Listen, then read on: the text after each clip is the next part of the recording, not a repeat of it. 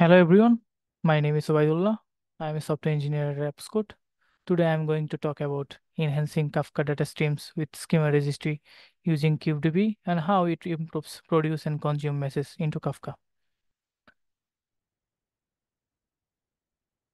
So I'm going to discuss these contents during my webinar. First, what Kafka schema registry is.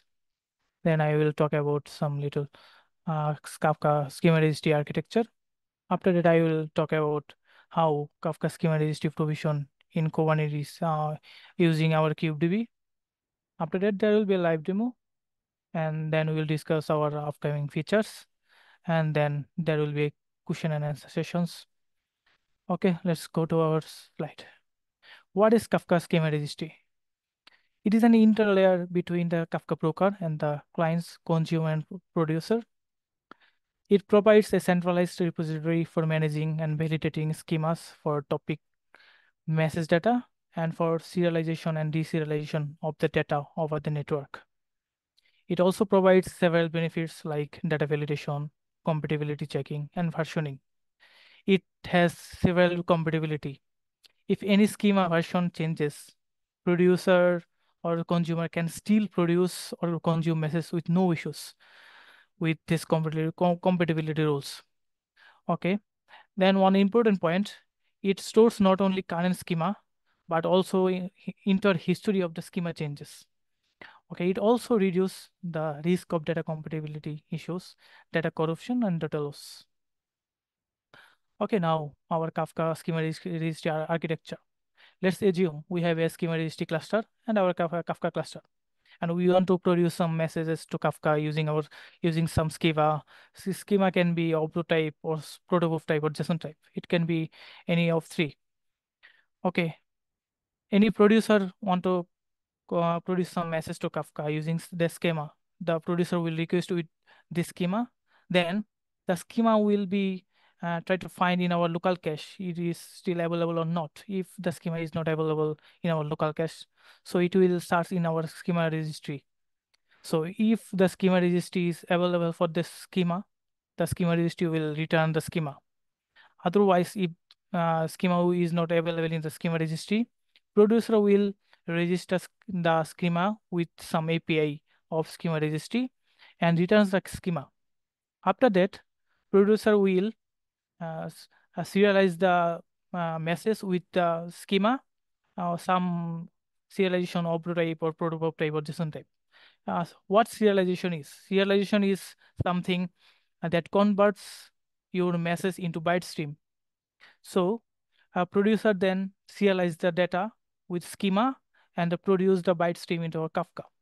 And after that, and consumer want to consume some that message with the schema.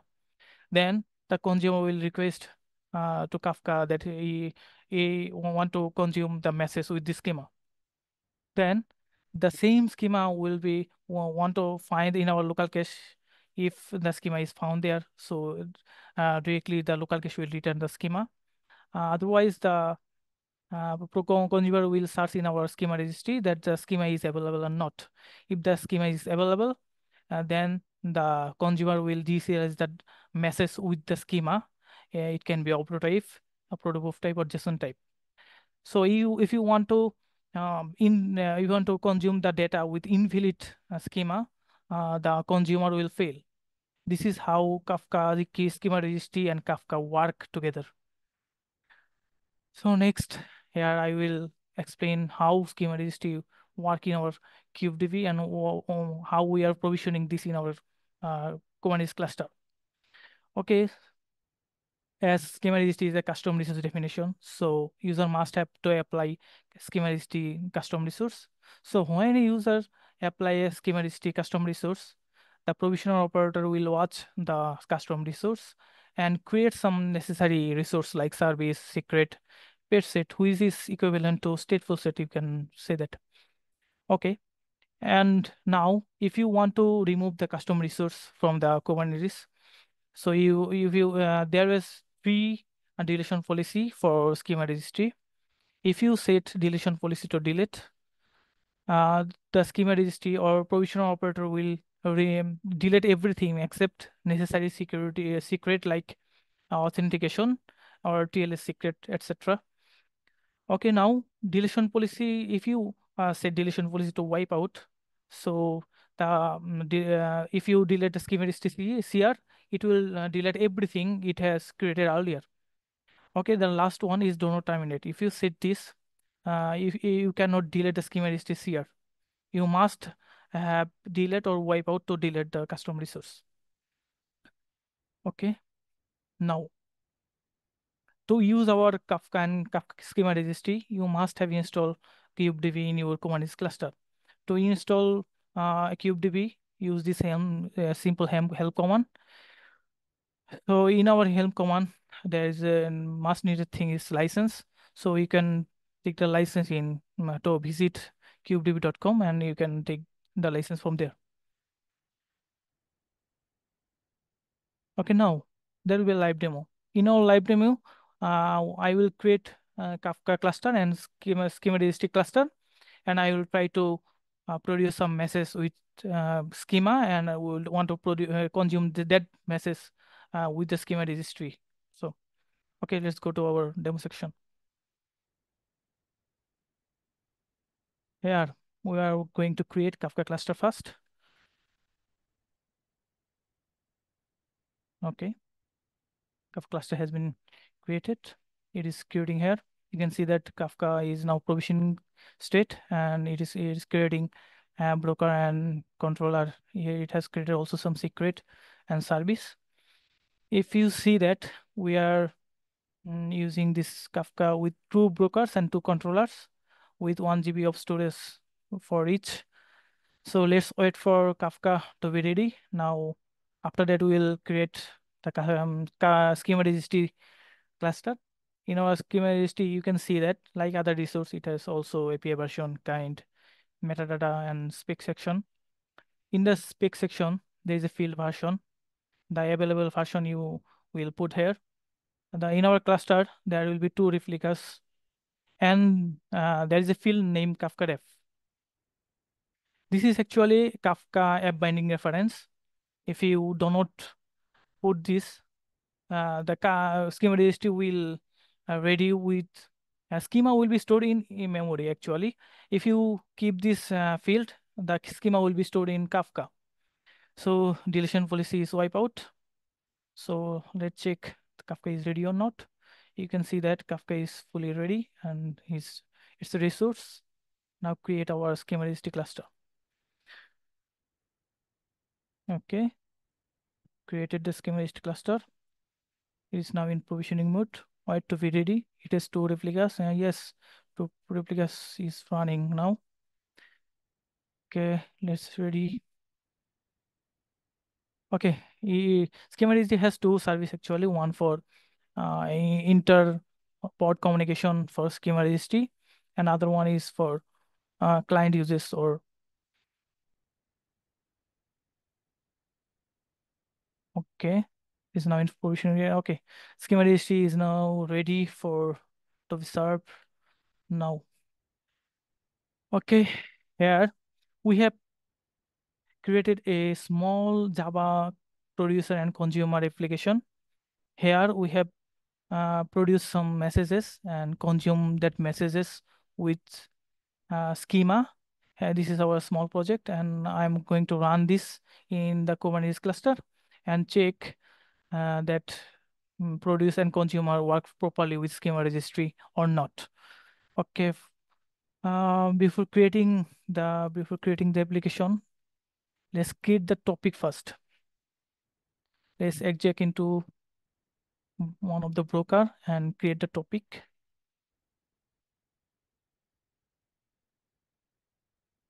Bootstrap server is localhost 9092.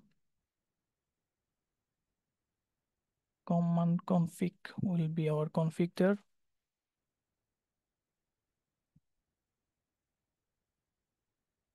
We will produce some message in our topic name, test topic. So creating that topic. Okay, topic creation successfully done. Now we're going to create the application. Okay, here is our application details. Here is some configuration. To produce or consume messages, we must need our broker addresses and Kafka app username and password also, and Kafka security mechanisms. And we also give some Kafka registry URL that we're schema registry URL actually. So we are producing message into our test topic. So let's create the job first.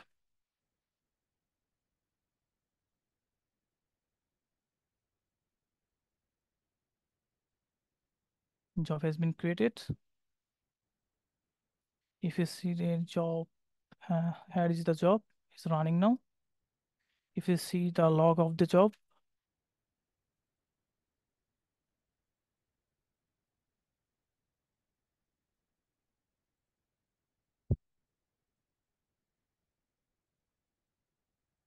let's wait to produce some messages.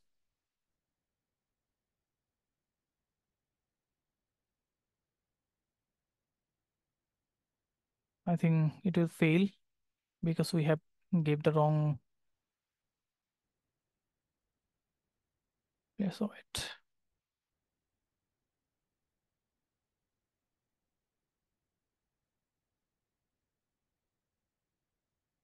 It will fail actually. I have gave the wrong credential of our Kafka cluster. The password must be replaced with this latest Kafka password. Let's delete and recreate it.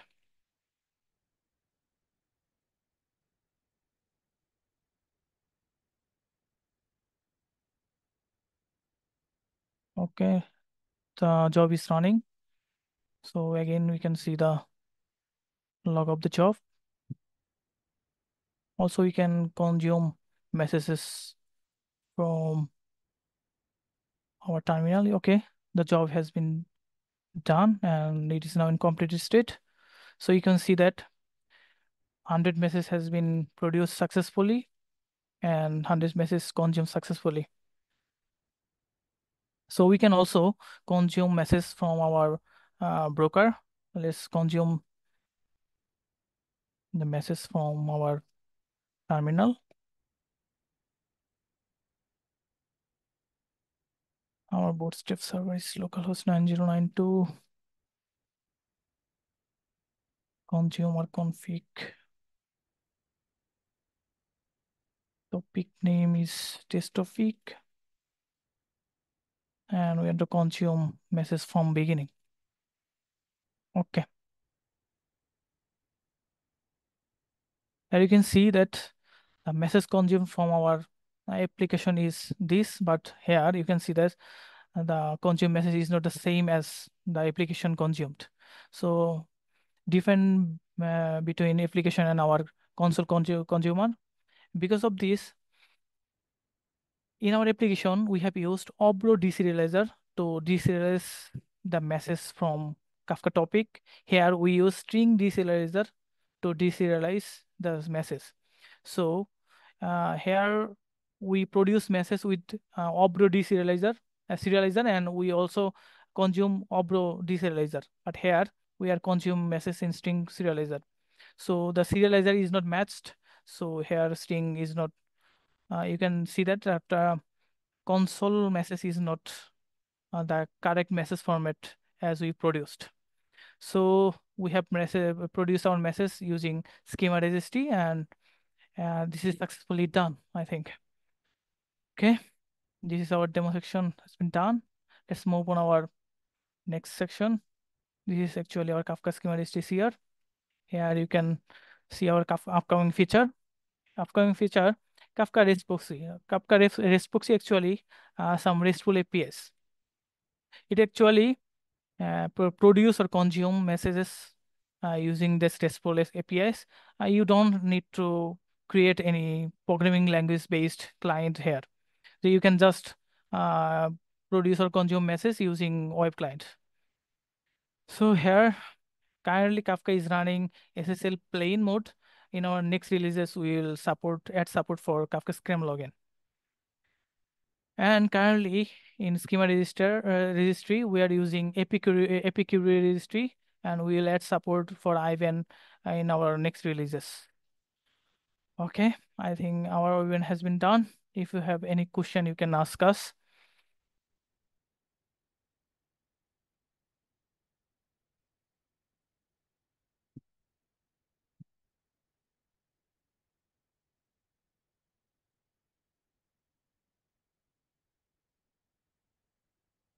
I think there is no question.